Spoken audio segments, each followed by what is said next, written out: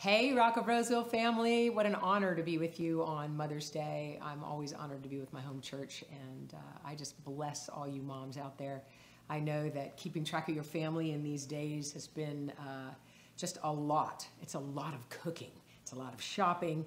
It's a lot of logistics, and I have not cooked this much in 3 years.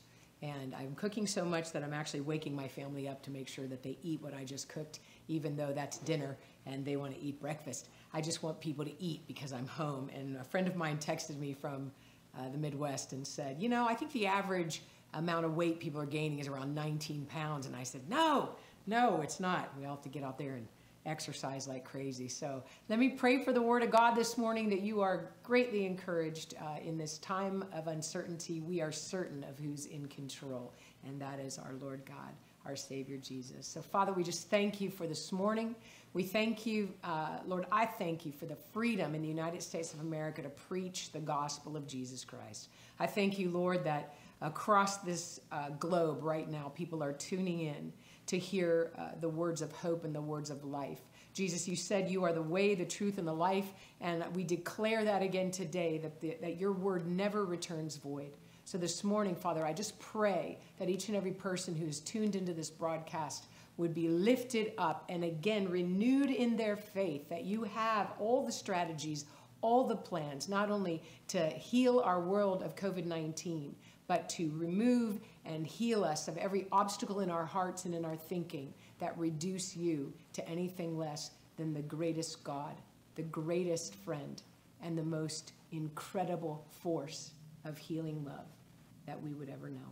So I bless you, Lord. I thank you for this day, and I ask that you would anoint this word for your people this morning in Jesus' name.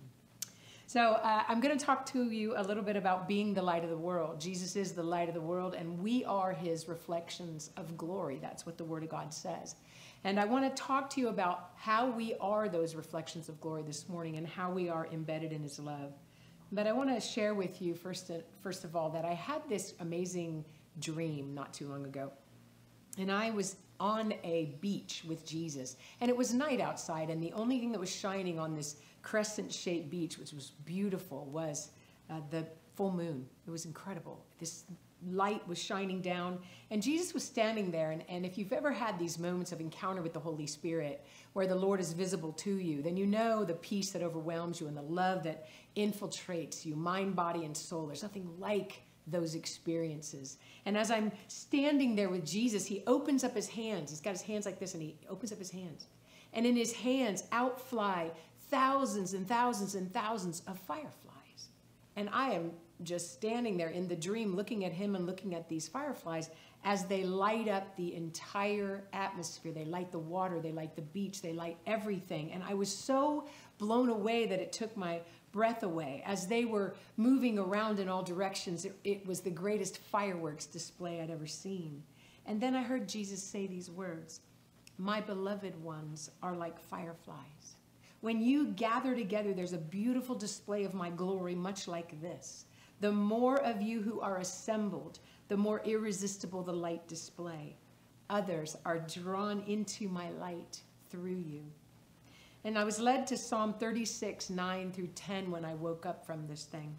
To know you, Lord, is to experience a flowing fountain, drinking in your life, springing up to satisfy. In your light, we receive the light of revelation. Lord, keep pouring out your unfailing love on those who are near to you. Release more of your blessings to those who are loyal to you.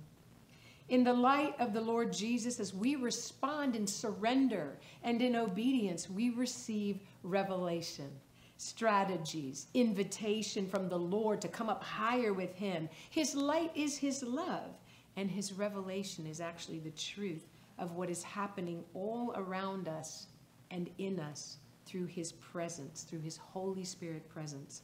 It's never according to what our natural eyes can see, but what is the truth according to the word of God and the power of his Spirit. There is a rhema word for our time, and right now we are in a season of being prepped. I was in awe with this firefly vision and this dream that I had with Jesus, and in the moment I thought of something else, and I said, Lord, when these fireflies aren't lit, They're not very appealing to look at. If you've ever been in the South or you've been in the East Coast where fireflies are prevalent, when they are not lit, they are not very, they're kind of creepy looking. And when I said that, the Lord laughed at me and he hugged me, and that was when I woke up. And then I kept thinking about that when I woke, about how when we are not infused with the righteousness of Christ, we're not aware of his presence, we're ignoring him, we're worried about whatever thing we're fearful about, we're not reflecting this great glorious light he's given us, then we're not very attractive either. Here's a couple more fun facts about fireflies you might find fascinating. The only time that these bugs, these insects, can light is when oxygen is present. So when there is no oxygen, they can't light, and that is true of us. We are given the very breath of the Holy Spirit, the Ruach HaKodesh in Hebrew. That's our light, that's our breath, that's our living entity of the Holy Spirit. And the Word of God is the lamp to our feet that marks our path to destiny. 2 Timothy 3:16 is incredibly important for us in this season. Here's the Passion Version. Every scripture has been inspired by the Holy Spirit, the breath of God, and it will empower you by its instruction and correction, giving you the strength to take the right direction and lead you deeper into the path of godliness. We need desperately the breath and illuminating light of God to give us strength and wisdom for this journey. It's lasting much longer than most of us ever envisioned. And the last months of dealing with this pandemic of coronavirus and the limitations that are imposed into most of our lives and families, there have been for some, if you're just being honest, a dimming of our faith light. Some of them are like, oh my gosh, God, how much longer? Some of our prayers are, can we just get back to normal? I believe that there is not going to be a return to what was, but there is going to be an invitation to what is. And it will be an amazing, amazing opportunity for us to join the Holy Spirit in every way. Do you know that some extroverted friends of mine are in such need of FaceTime with people, they are just withering on the vine, while introverts who are desiring their homes to themselves are challenged to love households full of people 24/7. Even the dogs and the cats are looking for a vaccine, wishing we would all go back to work. And I laugh at my neighbor's dog. Every time I come outside, my neighbor's dog is running somewhere to avoid any more people that will want to walk him. He doesn't want to do 3 walks a day. He's used to sleeping all day while the kids go to school and the parents work. And they're everyone's home. The kids are sitting outside with the dog and they've walked him. The mom walked him, the dad walked him, then I come out and the dog's like, help, and runs under the car. So God has called us into this new season, but don't miss this. He called us into a season of refuge. He's not calling us into a season of starkness. He's calling us into a safe harbor. Let down the sails of all of the striving and all the things that we've been doing. This is in order to prepare us, everybody, for what's coming. Though there's a storm raging all around us, nobody has an answer for this or that, and every state is in a different level of what they're opening and what they're not. Jesus himself calmed the wind and the waves, and he gives us respite. Remember, he was asleep in the boat when that was happening. He gives us respite in the middle of the chaos. Today, I want to remind you, beloved of God, that you and I have an invitation to allow the Holy Spirit to refocus our attention and refocus our affection on the one who holds the universe in his hands. John 4:34 and 35 has been a highlight to me this week. Jesus said to them, my food is to do the will of him who sent me and to accomplish his work. Do you not say, there are yet 4 months, then comes the harvest? Look, I tell you, lift up your eyes and see that the fields are white with harvest. For the first time in my life, I see people all around the world via technology whose hearts are open. And maybe for the first time, their hearts are so open to hear about the love of God for them. But if you're like me, you've been shut in for a while now, you might need just a little bit of help gaining some clarity or some boldness to embrace God's perspective and understand how each of us, no matter what your position in life, how each of us fits into the chapter of God's great story for this time. Jesus said something that is transformational, and every time I read it, it undoes me. John 15 and 16. I have never called you servants, because a master does not confide in his servants, and servants don't always understand what the master's doing. I call you my most intimate friends, for I reveal to you everything that I've heard from my Father. You didn't choose me, but I've chosen, and I've commissioned you to go into the world and bear fruit. Jesus calls you and me his most intimate friends. I love that passage. The Greek translation of that phrase is those I have cared for from the womb. Do you know that no matter what your conception or your birth circumstances, Jesus cared for you from the womb? We are born of him, in him, and through him. We cannot be separated from him. And the word to remember is embedded. We are embedded into the Lord Jesus, and he is embedded in us. Embedded has some really interesting meanings that apply to our current needs in the middle of this pandemic. Embedded means to fix an object deeply and firmly into a surrounding mass. When I've made God too small, and we're all guilty of that, aren't we? You know, sometimes things are just feeling like they're insurmountable in our world. When those things happen to me, I go to the NASA sites and I look at the galaxies, because whenever I do that, I'm always stunned and amazed at how small I just made God. Currently, we know less than 10% of the galaxies. Can you imagine? 10% of the galaxies, and there's 100,000 galaxies in about a pinhole size. That's how big Yahweh is, Creator God. So I don't know where you are in the middle of this, but maybe you need to allow God to reveal himself as huge, enormous, Creator of all time. Embedded also means to implant something, like an idea, into something else until it becomes an essential characteristic of it. Remember what Jesus said? You can't be separated from him. His idea, God's idea from the beginning, is that we would be one forever. He and us in him. Romans 8:38 and 39 says this, and I am convinced that nothing could ever separate us from God's love, neither death nor life, neither angels nor demons, neither our fears for today nor our worries about tomorrow, not even the powers of hell can separate us from God's love. No power in the sky above or the earth below. Indeed, nothing in all creation will ever be able to separate us from the love of God that is revealed in Christ Jesus our Lord. Just amazing. The last meaning of embedded is to attach to a military unit during a conflict. We are in a war, everybody. We're in a war right now against fear. Remember Elisha and his servant in 2 Kings 6:15 through 17? It says this, when the servant of the man, meaning the servant of Elisha, got up and went out early the next morning, an army of horses and chariots had surrounded the city. Oh no, my lord, what shall we do? The servant asked. Don't be afraid, the prophet answered. Those who are with us are more than those who are with them. Don't you need to hear that today? Elisha prayed then, open his eyes, Lord, that he may see.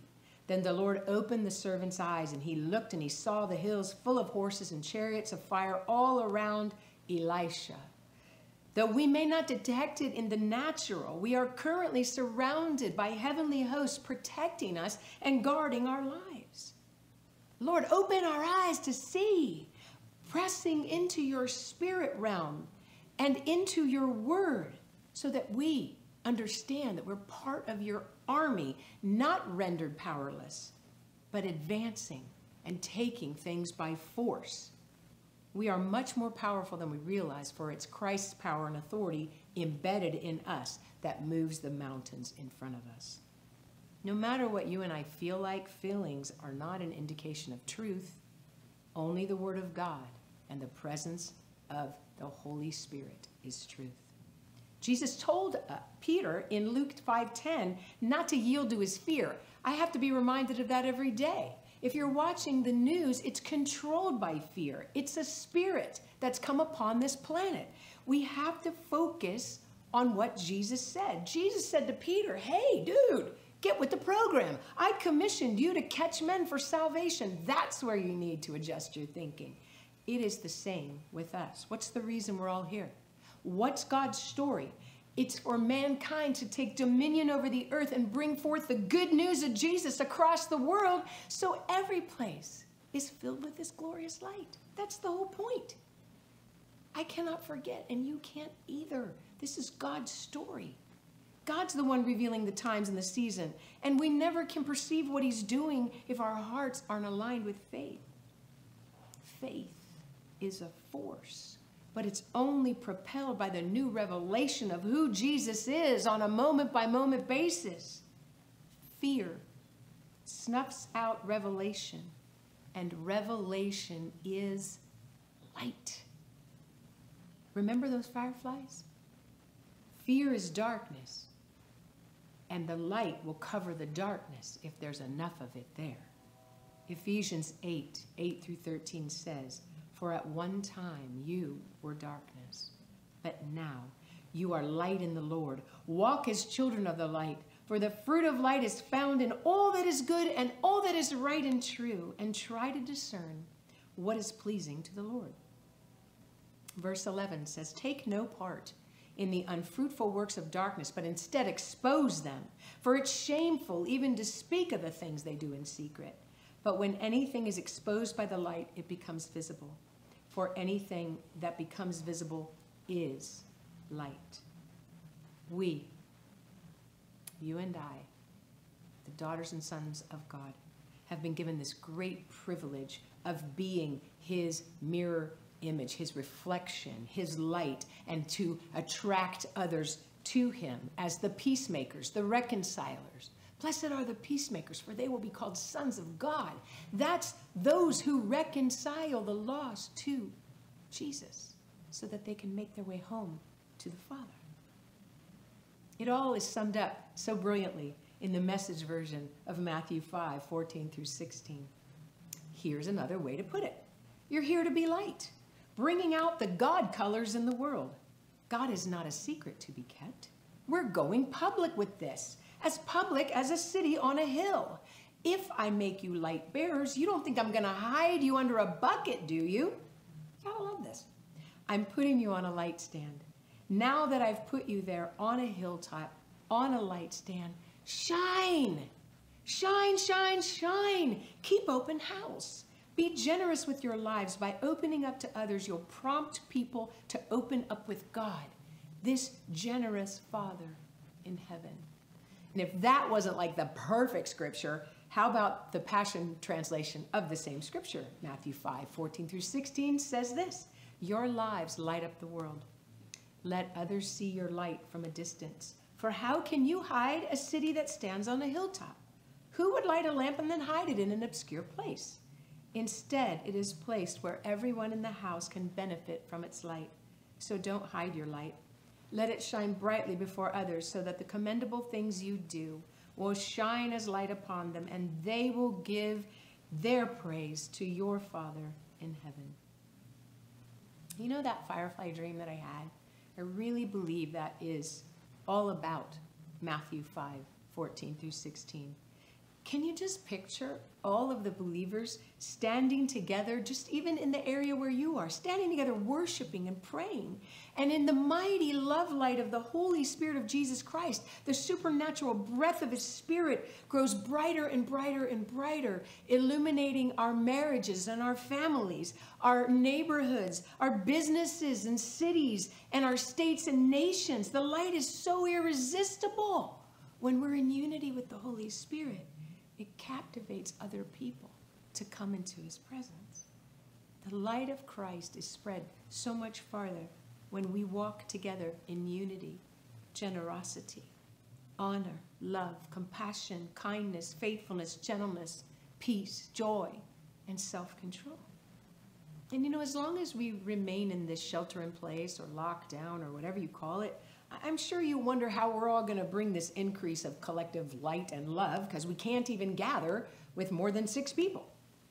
Facebook Live, Zoom platforms, Instagram, every kind of social media platform is a huge help. But I want to share one more aspect of Love Light that may be new to you, or maybe you're just not putting a precedent on it in this time. In the last several weeks, I kept hearing a word from the Lord, and the word was hotshot. It's not a word that I use, so I had to look it up. A hotshot is an important or an exceptionally able person. It's a person who displays high-level skills with flair. I kind of like that. The Lord said that those who follow him are hotshots, important and exceptionally able, but he's looking for all of us to pull together corporately. And when we do that, hotshot has a whole another meaning. A hotshot crew is an elite hand crew of firefighters. They are highly trained, you gotta love this, highly trained, skilled, and proven with tactical leadership expertise to bring an initial attack or an extended attack on wildfires. What do we need an attack on, everybody? We need an attack on fear. We need to annihilate fear with the love light of Jesus Christ. These hotshot crews respond to the most high priority fires posing the greatest threats. What's the greatest threat right now? It's fear. Fear that we're going to have this, another surge of it, this, that, the other thing. It's just constant. These hotshot crews work in the most remote regions for an extended period of time in impossible challenges with little logistical support. Don't you feel like that stuck in your house? Feel like, where's my support? You are highly trained for war, highly gifted, exceptional, skilled. Your prayers matter. Last point. These places where there's been such an outbreak of COVID-19 are actually called hot spots. Do you know that when we band together in prayer and praise, we become a hotshot crew called to bring an end to the hot spots? Through prayers and intercession, through praying the word of God aloud, we are releasing the kingdom over these places of fear, and people are being healed. This pandemic wildfire of fear we're living in can only be extinguished by the powerful healing presence of the Lord that comes on the answer of our collective prayers and worship. We had a friend of ours released from ICU because worldwide people started to pray. In ICU, fighting for their lives, this person was released from the hospital 30 hours later after prayer. Now, I know that that's not the case for some, but I want to tell you that the Lord says we have to have confidence in him. 1 John 5:14-15 says, and this is the confidence that we have toward him, that if we ask anything according to his will, he what? He hears us. And if we know that he hears us, in whatever we ask, we know that we have the requests that we have asked of him. The more we surrender, the more time we spend with him, the more we know him, the more we pray according to his will, because that's how relationship works. Just a few days ago, I had a woman write to me, and she said about 4 months ago in one of our gatherings outside of the U.S., she had come in looking for healing for several different autoimmune diseases. She had panic attacks, chronic anxiety, restlessness, sleeplessness, and the power of worship in that meeting was so strong. The Holy Spirit was so present that this woman had massive healing, and nobody even prayed for her. At the end of the meeting, she came up front, and one of our team prayed the last bit of trauma off of her life. And she wrote to me this week and told me that after 4 months, she has had not one panic attack, not one moment of anxiousness, not one sleepless night, not one manifestation of autoimmune dysfunction. That's our God. That's our King. As we gather together, we are in the presence of God. So if you are suffering from panic, anxiety, and fear, I am asking you right now to trust Jesus again, to just hold out your hand in submission to him while I pray for you, and to repeat after me in these words: Jesus, forgive me that I've made you too small. God, you are the one who created galaxies, and I choose to trust you right now. Lord, I break every agreement with anxiety and with fear, and I cancel the assignment of illness and distraction on my life I command any spirit of infirmity or any spirit of fear to leave me and my family right now, and I declare the power of the blood of Jesus over me. I declare the blood of Jesus over my house and over my family and my property, over my health and over my business and over any ministry opportunities. I declare that I am free, because the Son sets free is indeed free. And as we invite the worship team to come back up, we'll be joining together once more in a corporate prayer so that we can send the love light of Jesus across this planet to end this pandemic for the glory of his name.